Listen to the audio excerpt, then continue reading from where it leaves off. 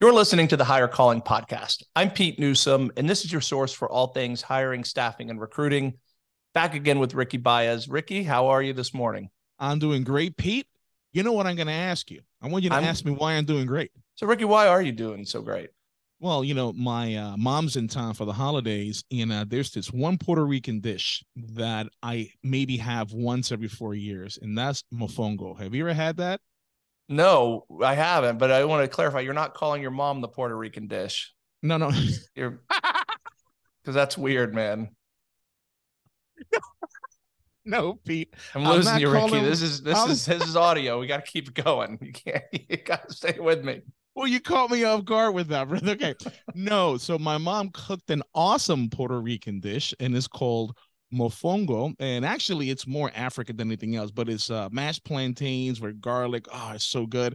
I'm just happy that I finally got to eat some mofongo for the first time in a couple of years. So I'm And a I happy am. camper right now. I am not going to ask you to spell that. So we'll. I'll We'll. send it to you. We'll have a mofongo show, and I guarantee in a couple of weeks we're gonna have some mofongo Q&A. Saying Okay. it right there. Well, we did have some Q&A. A lot of layoff talk going on right now, and Yeah. but what we wanted to talk about today, and we still will talk about today, is the expectations for 2023. Yep. Four Corner Resources. We just put out our 2023 hiring guide, which we've been doing for years now, and so it was backed by popular demand, and it's a really difficult year to make a lot of predictions. In fact, I'm not comfortable making any predictions really. It's because of so much uncertainty from our economy here in the U.S. to geopolitics that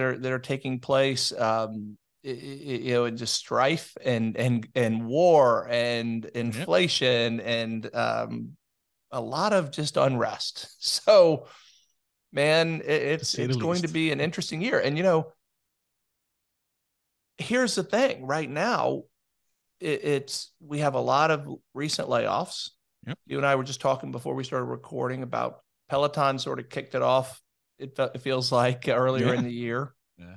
with the layoffs, and then it's happened with a lot of the tech companies recently. Washington Post, I believe, two Oh, days that's right. I ago saw that. announced, Yeah. yeah, significant layoffs there. Um, it's rampant, but at the same time, the Bureau of Labor Statistics data indicates that the job market is still really strong. Oh, you don't like that? Well, why not? I don't understand how both of those things can go the opposite way. How is the job market so strong, but we're continuing to experience these layoffs? I just don't understand what element or what variable in that equation is making it go the opposite way. Shouldn't those 2 points follow each other? Well, yes and no. So the data kind of tells a story. If you look at past 15 years, which is what the jobs report shows, you'll see that we typically have about 5 million openings in the US. Mm-hmm. And post COVID, we've averaged over 10 million. So we have Okay. a long way to drop. And then we also have really low unemployment because there's so many job openings and there have been so many a lot of people exited the workforce is probably the easiest Mm-hmm. way to Okay. phrase it during COVID. Now there's a lot of talk about why that's happened, a lot of theories. The one that I think doesn't get mentioned enough is that this coincided with when a lot of baby boomers were already expected to retire. And I've talked Yeah, about that's that true. on the podcast before, how the Great Resignation was everyone associates that with what was going on post COVID, but in reality, that term was coined in 2019, Yeah. and so it was really just unfortunate timing. Well, depending on how you look at it, if you're a job seeker, it's not unfortunate at all. Yeah. If for employers, it's been difficult to retain staff, to at times hire staff. The employers have been forced to increase wages to attract staff, right? And Mm-hmm. we've talked about that as well. So there's all these things happening at once, but the data makes it pretty clear that we have a lot more openings than we have had historically and fewer job seekers. So there's about 6 million people on the market for 10 million openings. So we have a long way to fall, I guess, is the best way to put it. These companies are announcing big layoffs, but you add them all up, and it really doesn't make much of a dent in the number of Yeah. openings overall. No, so what I'm hearing is that the numbers we're seeing, it's I guess what I'm calling out, like the large number of layoffs and at the same time large numbers of job growth, like, or job opening. I guess this is a result of the anomaly of 2020. That's what we're gonna have to call it, the anomaly of 2020, because it's what really gave me that indication that I'm like, this is a little bit off, was Amazon. When Amazon said we're cutting jobs right before when their Black Friday is upon them, that one really surprised me a little bit. And then I started thinking a little bit more. I'm like, wait a minute. So if Amazon is doing this right before the holidays that they work all year to prepare for, they severely underestimated how many people they're going to need, and they severely underestimated what the customers are going to do 2 years post COVID. Well, They I had don't to. think I think the Amazon story is not dissimilar from the Peloton story, where Peloton, just experienced incredible growth during COVID when everyone was Yeah. home, couldn't go to the gym. Therefore, Peloton sales go up. Yep. Couldn't go to retail stores and either. Therefore, Amazon's sales went up. And so Amazon hired a lot of people to accommodate that. But now this holiday season, people, I think, like getting out and going back into the stores. And we've talked about that a little bit. And look, I don't I don't want to get deep into this because I'm not knowledgeable enough on these particular businesses and what Yeah. their operations are really about. But it makes sense from the outside looking in that what happened during COVID, there were reactions to that, and then what's taking place post COVID as we get back to a Mm. normal environment, and in places like Florida where we live, it's been normal for 2 years now, practically. But Yeah. well, I think it's selectively been normal. I'll say that because if I look back even a year ago through 2021, of course it was far from normal for us. However, um, as that's happening, then we are, things are equalizing. Except the problem is we have a lot fewer people in the workforce. I mean, that's a Yeah. giant X factor, and that is such a bigger factor than the layoffs we've seen to date. Now, the big caveat there is, what are we going to see? What are we going to see in January and beyond? Um, as inflation continues to be really high. The Fed raised interest rates 2 days ago Yeah. again, 0.5%. Yeah. so we're far from out of this, and many people still believe that we're heading towards a recession. So I don't think it's while things are good now, I don't know that they're going to remain good in the job market. You agree with that? I agree with that. I think there's still another shoe to drop. But what I'm looking forward to is the competition, because if you take a look at all these jobs, these are not low level positions that are being cut. These are highly skilled positions in that world, in the Yep. Web 1, Web 2, Web 3 world. And now that it's Web 3's coming up and becoming more relevant, then I think what's going to happen in 2023 is that divide that we have right now between candidate and hiring authority, I think it's going to get thicker, to be honest, because I think we are going to have some organizations that are still going to hold true to the legacy scheduling system, and you're going to have a lot of people out there that are going to want more of that flexible scheduling system. As an example, right? So I really think what this competition, this back and forth, was going to do in 2023 is going to force organizations to come up with really creative and out of the box compensation programs to attract top talent that's out there right now. Well, there's so much going on with it. On one hand, unemployment's really low. Yeah.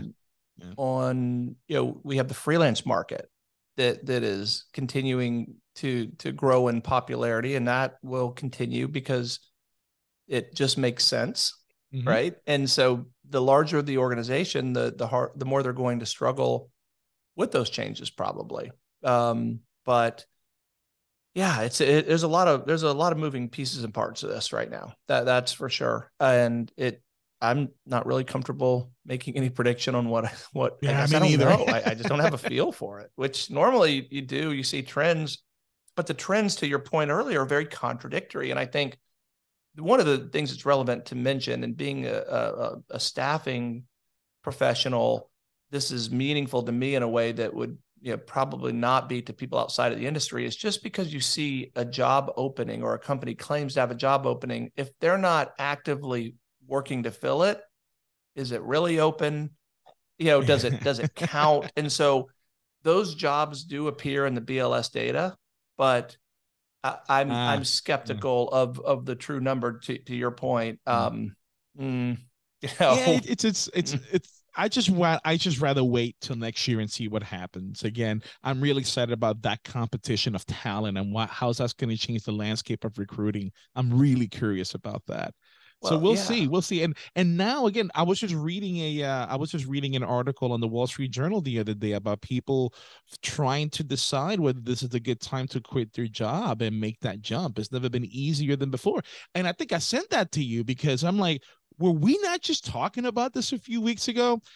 We talk about something, and next thing you know, the Wall Street Journal does it. There's a mic in here. Well, there is a Yeah, there's a mic. mic. It's right Well, in I front mean, of well, you. can I have some more mofongo, please? Thank you. All right. This is not the most private of This is conversations we're not. It's having. not. No, but it's a you've got more and more people. I'm sorry, more and more opportunities right now to go out and do your thing. And if you and I would have this freelance conversation in 5 years, I guarantee we're going to be talking about much bigger numbers by leaps and bounds than what we're talking about right now. Which I'm wondering, how many more layoffs do we see? How many more layoffs are we going to see going forward? Not just by the business, because this is another article I read, is how crazy AI is getting. You sent Oh me an boy. article about AI, I wrote an and article yeah, about it. yeah, you did.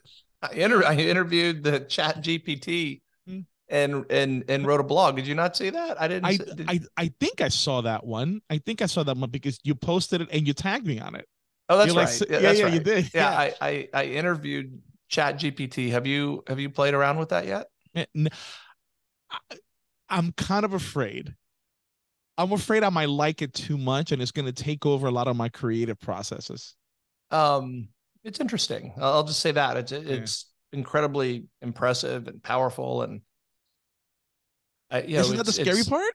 well, yeah, it's terrifying if you start extrapolating where all this is heading. Yeah. And that it appears, I've looked at some AI writing in the past, and it's prior to this, it's always been pretty apparent that it wasn't written by a human. This is an entirely You different level from anything I've can't seen. tell. Yeah.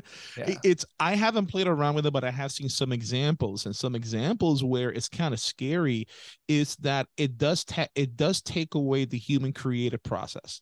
And I'm afraid that the more we do that, well, like, okay, right now, how many people do you know right now that can write cursive? Not many. Not many, right? You and I can, but not many. This is an art form that was lost, right? Even print. Here you go. Write a book here to save your life in cursive, and it's not going to work out. I think the same thing is going to happen with this, that we're going to rely on it so much that at some point we're not going to be equipped to be creative enough to come up with things, come up with solutions, unless it has an algorithm attached to it. And that's all AI is, just, a geometry equation. I mean, yeah, geometry, Well, algebra, sorry, yeah, algebra equation. I'm sure there were, people who weren't thrilled when the horse and buggy went away either, right? Or, Are you they going to were, take me all the way back then? well, I mean, yeah, I don't know how to write on The a cave wheel. wall. I don't know how to tell a story on a cave wall either.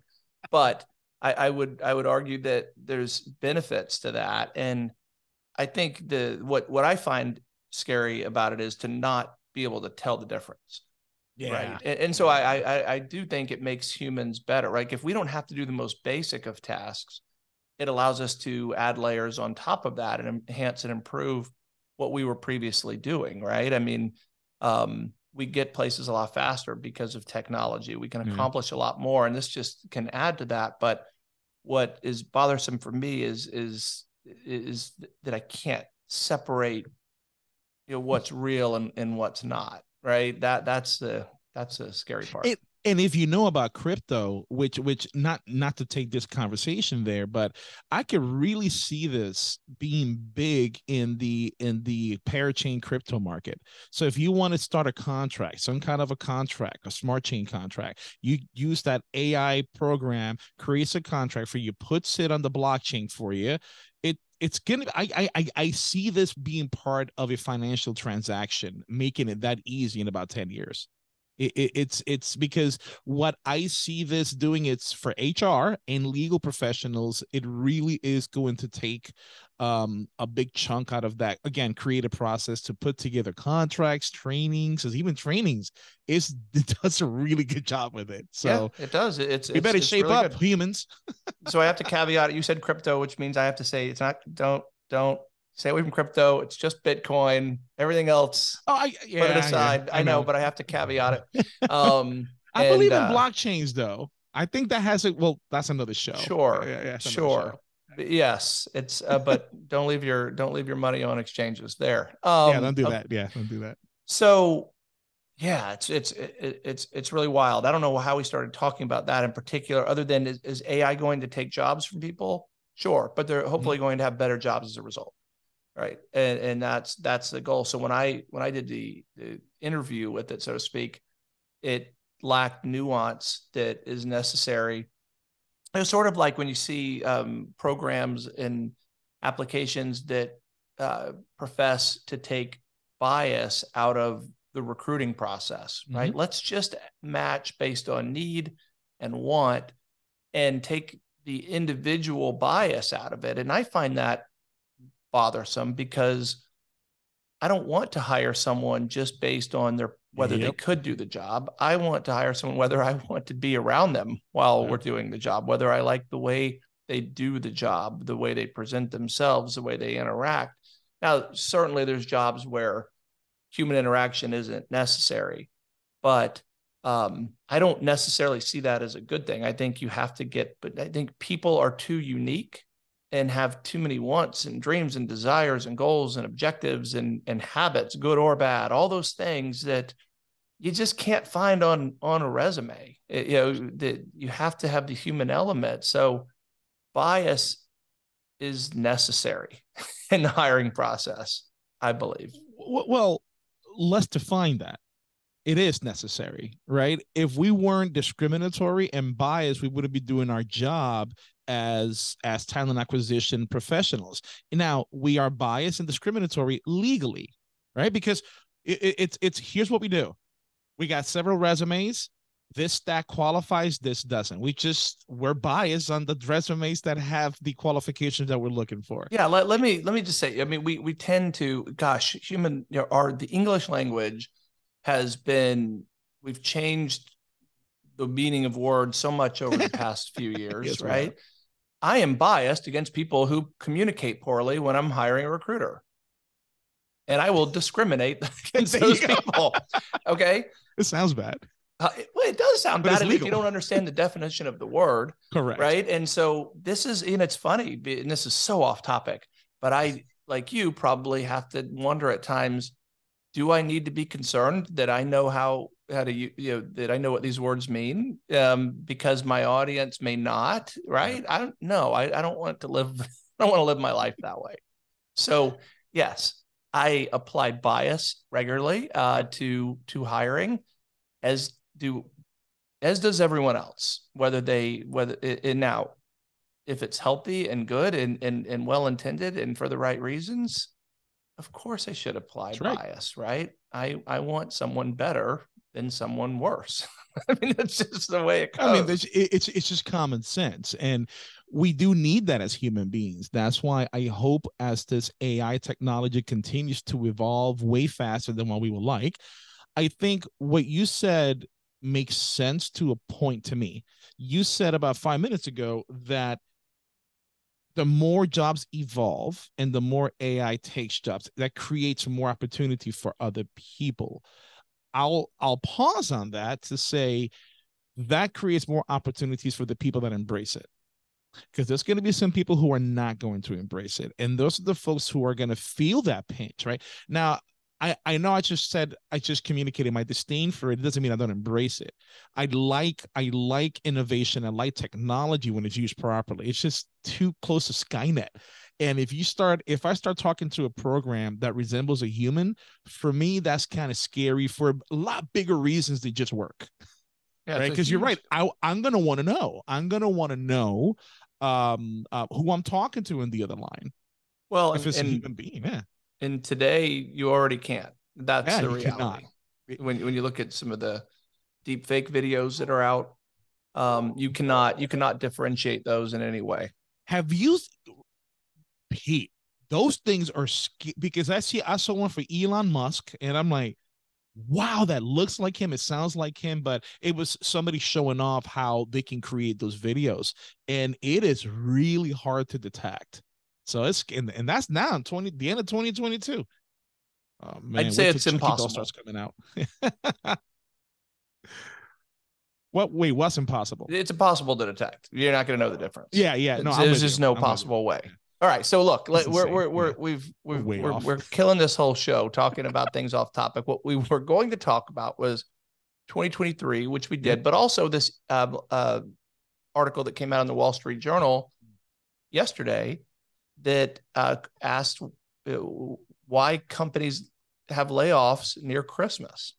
And so I think that there's a lot to that, right? It's a simple headline, but there's so much into it. The biggest one being Christmas, coincides with the end of the calendar year, which Mm-hmm. is more often than not the end of most companies' fiscal year. Yep. So Christmas is an unfortunate time, for a company to be in financial trouble, right? I think that's really what this is all about.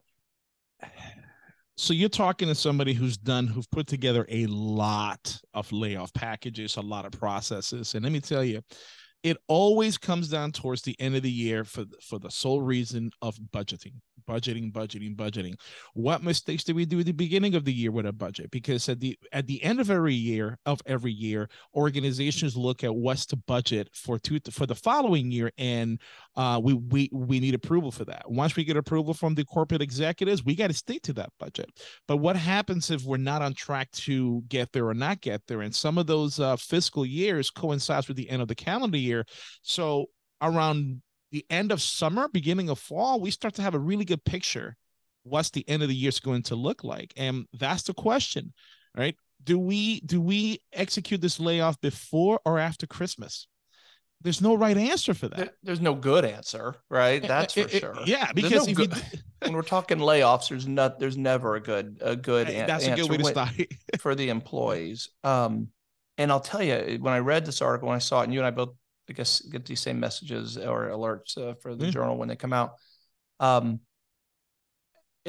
the years, when we find out at the end of a week that we have to cut an employee, in contract employee, at any given time, we have hundreds of contract employees with Four Corner. I have the same thought every single time. Should we give them the news on Friday and quote ruin their weekend, or give it to and wait to give it to them so we don't ruin their weekend? Or I always think, do I want to give it to them before the weekend so they don't go out and spend money that they are counting on that's the problem is no longer coming in? Yeah. Without exception, I've had that same thought every time it's come to my attention over the years, and to this day, I still don't know what the right answer is. I don't know what the better. Well, again, like we said, there is no right answer. I don't know what the better answer is. Here's the better answer, because either way, it's a financial risk, because for the employee who's about to be affected, right? Because if you do it before Christmas, right, then you ruin the Christmas for the families. Well, you know what I mean? If you do after Christmas, then they've already spent money that they otherwise wouldn't have spent, right? So here's what we do. Right. And I've made this suggestion before. Some people have taken it, some have not. If you're going to do it over the holidays, include a 10% bump. So when you put in that plan together to go to the financial executive to let them know how much this package is going to cost, include a 10% bump holiday fee or tax. That way you give the employees a little bit more than normal for that holiday quote tax. It's still going to be a tough pill to swallow, but it'll be an easier pill to swallow. That way they know how many months they're going to get for severance, and none of that's going to be used for whatever bills they had. Just so here's a holiday tax for you to take it with it. It's still going to be harsh, but well, you're assuming that, I think, in this equation that companies have accrued dollars in anticipation of the layoff. And I don't think that is typically the case, because you're having a layoff because you're having financial difficulty. The 10% may not be, probably isn't available, or that's only going to make the financial challenges worse. Well, and it's a tough one, because and you and I kind of end up here a lot, because we try to balance the perspective of both sides. And no employer, right, this faceless, nameless thing, it's people, right? Underneath the brand name, it's people. And yes, you could say, hey, well, and this is always the argument, well, these executives and these companies are still, they're still taking their money, right? And now a lot of times that doesn't happen. And I can tell you, as a small business owner, a much smaller business owner, at the end of the day, whatever's left over or not is what you end up with, right? And sometimes that's a negative number, and that can happen. I don't want to go into that right now, but that's a reality of it. And so it's just not as simple as saying, well, let's just be more generous because we want to be. Of course you want to be, but if you don't have the ability to be, well, how do you handle it? So how do you have the ability to be? So, so this is for all the organizations out there listening. You treat it just how you treat your budget at home. You got to have an emergency budget. You have to. You have to have a line item in your P&L that says, in case blank happens, right? Some people don't. Some people do. Now, obviously, people say that if you have that line item in your budget, in your P&L, then shouldn't you dip into that first before you start cutting, heads? I mean, makes sense, right? Well, this sounds like, dipping into the strategic oil reserves, right? that has been happening over the last year, right? Like, well, how's that helping later? Well, just buy it, buy an electric car that a battery costs $28,000. I read that article too. The $28,000 the guy had to spend for a battery for a Chevy Volt. But anyway, no. So it depends if companies plan for it. Right. Nobody ever wants to plan for a layoff, but that's an emergency. Like, nobody ever plans to get into an accident. You still put on a seatbelt. So it's, treat it like insurance, which is smart. I mean, on paper, that makes complete sense. I don't actually know how many companies would you estimate have that reserve? Not many. In your personal life, you say, have what, 6 months? 6 months worth of income is what you should have reserved. How many people actually have that? I know there's statistics about it. I think it's a pretty small number. Yeah, pretty small number. So 6, could companies maintain a reserve of 10% of their payroll? That's what you would recommend, which makes sense, but. Well, no, not 10% of the payroll for everybody, right? It's you come up with fake scenarios, and you're like, okay, if in October we had to lay off 2% of our payroll, which means 200 people, right? How much is 10%? Whatever number we're put, because before, when corporate comes out and says you got to ask X amount of percent, you got to go do some homework behind the scenes and trying to figure out what you can move around to avoid affecting people's lives, right? So you obviously start off with empty positions that are your budgeted for, cut those bad boys out, and you start moving some things around. You work with your OD person to move some things around and save some cash. In the event you can't do that, then you got to put together that number and say, hey, what we're doing here, it's going to save us this much. It would have saved us this much, but it's going to save us this much because we're working this little bonus in there. Again, it's just an idea. Some clients have taken it, some have not. It really depends on how they plan throughout the year. But now, real quick, what does that say for you as the individual? Because we talked about this on the other episode. Always be ready.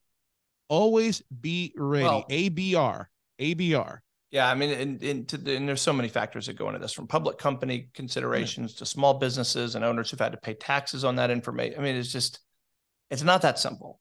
Yeah, yeah. And so being ready, yes, in theory, but is anyone really ready? You know, Clark Griswold should have been ready to not receive his bonus, right? It's a But great story.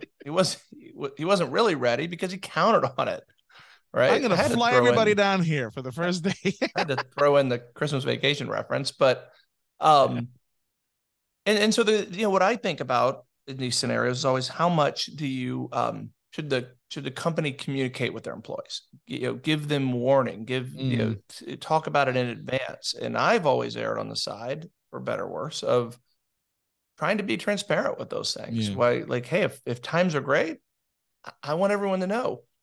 If times aren't so great, I want everyone to know that too. Um, and proceed accordingly, right? My hope would be that as a business owner, that everyone rallies together and figures it out and works together to solve whatever challenges lie ahead. But on the other hand, it's like, hey, I just have always wanted to be transparent, Yeah. because so much of how I've developed my business is what I wanted as an employee. And I wanted that open communication. I found it was very hard. Layoffs would happen. You'd hear rumors, and then it would actually take place. And all of a sudden, people who were there yesterday are gone today. Yeah.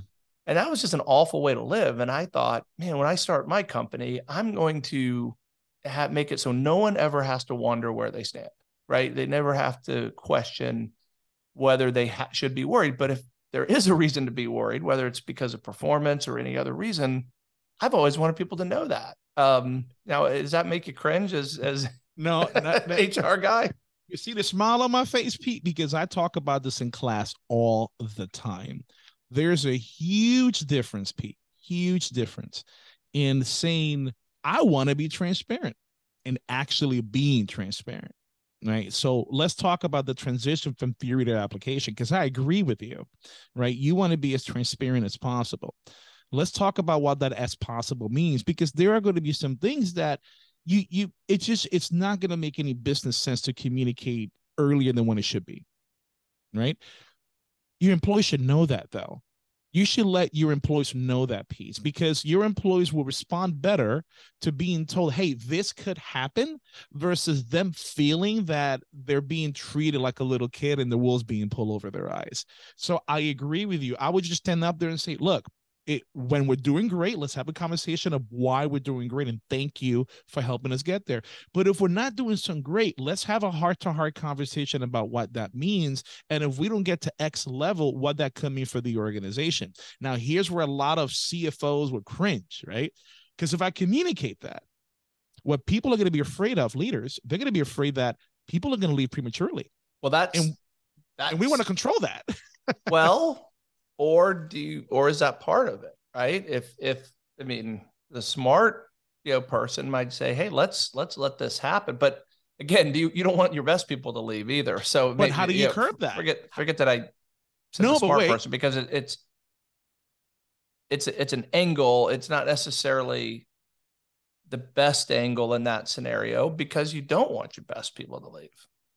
So if you can work it to your favor, check this out. So if you're a smart leader and you know that this message is going to rattle some of your best folks, have a conversation with them first and say, look, here's what this organization is going. You are a big piece Right. in this puzzle, right? We need you to make this better. You get their buy-in, because chances are, if they're your best employees, chances are other employees look up to them and they have their ear. So you want them on your side. So you get them on your side. You let them know, here's what's going to happen. And you're a big piece of this future of this organization. And if they're on your side, and all the employees sees that quote unquote leadership is in the same line, the right people are going to leave. And that's okay. You just have to know who's the right one and who's the wrong Well, I one. think every company knows that. Yeah. Yeah. Right. Every company knows that, not every employee. No, well, yeah, that's a different That's a whole conversation. different combo. Yeah. Okay, so layoffs at Christmas. Your definitive answer on that is what? When do you want them? When's the best time to do it? when's the better time to do it? Man, it's one side says, you know what, rip the band-aid off as quickly as possible. Another side says, man, if that band-aid falls on right after Christmas, it's gonna suck either way. If you don't got that 10% to really help that out of your P&L, God, I would say before. If anything, right after Thanksgiving, before giving them any kind of an No, no, opportunity to no, buy no, no. stuff. That's it. That's an out. You don't get that out. You don't get the right after What? Thanksgiving. We're talking right before Christmas or after. You don't get a 6 week runway or Okay, so what does that say to me as a leader, that I cannot come up with a program that can help me understand that I would save money to lay people off on any other date other than Christmas? well, it's not. I'll tell you, as being a staffing person, Uh-huh. that it's uncanny how frequent layoffs, not layoffs, but cuts happen. And I don't want to call them layoffs because that's a different thing, but contractors get cut with frequency, significantly more frequency than they get hired at this time of year. And it's every year. I mean, you ask anyone in staffing and they will tell you the same story, is that, Mm-hmm. cuts will happen at the end of the year, the various reasons, but I often describe it as just a natural closure. There's an end of the year. We're going to run this through the end of the year. Well, the end of the year comes and no one wants to do it then, or no one's happy about it, even though you knew that the and being in staffing, I know it's coming. I Yeah. know we're going to get a lot of cuts. We're going to get relatively more cuts at this time of year with fewer hires to balance it out, unless there's an anomaly. And if I look Yeah. back on 17 years, there's been a few anomalies, but for the most part, that's been the way it's gone down, and I, it makes sense. But no one likes it. No, Yeah. the people don't like it. On paper, it may make sense. So So can I back up real quick? I kind of want to change my answer. If you've had a great conversation, a great relationship with your employees the entire year, if you get to a situation where you may have to do a layoff that you cannot avoid during Christmas time, if you've kept them up to speed, I don't think they're going to have a hard time with it because it was suspected. It was well, I suspected. mean, well, that's back to the communication. If Yeah. if it's been there all along, um, I think, but it still feels bad at this time of year. Yeah, yeah. I mean, it's this is, without this happening, this is a time of year that really pushes people to the breaking point emotionally, without this whole job thing adding to it. So it's just crappy all along, before, during, and after. I don't know. That's never a good time. Well, here's if It's there's never. here's a silver lining. I won't Yeah. call it good news. I'll call it a silver lining. Don't say Thanksgiving. No, You already told me no. no, no. Well, it's too late. That's past. With it, the new year is just around the corner, and with that, there's a lot of things pick up. So also from the trend, it's been very obvious to me in staffing over the 2 decades that I've been in it, is come January, things pick up. And so at the end of the year, one of the reasons hiring gets slows down so much is vacations, and it's hard to get with some people out of the office. Yeah. It's hard to push things through and get the right people to interview, and et cetera. But in January, everyone's back in the saddle, ready to go. Boom, things pick up pretty darn That's quickly. right. So that's the good news. So if you have been laid off, or if you have to do a layoff, just look at that as silver lining, and try to enjoy the time while you can. And remember that we, for the moment, are in a good position in the job market for candidates. We That's still right. are. And if you're in a technical role or healthcare or finance, I can tell you, huge demand, more jobs Yeah. than there are qualified people, no question about it. So that is more than silver lining. That is actually good news. It is, and it's easy for us to be sitting here talking to people right now, people who are listening. They're like, yeah, easy for you to say, I'm the one who just got laid off. It's just how you was talking about this being an anomaly. We're in it for the past 3 years, right? We're going to look back at this time from 2020 to 2022 or 23. This point, these 36 months are going to be dissected and talked about in classrooms for years and years to come. So That's I'm it. here to, that's it, right? That's it. You're like, yeah, that's it. We beat it up. We always do enough. You're like, let's not go down another road, Rick. No, we're gonna end it. But before we do, one thing in one sentence or just one, you get one sentence, 30 seconds or less. You still have to make the prediction for 2023 on what just describe the hiring market.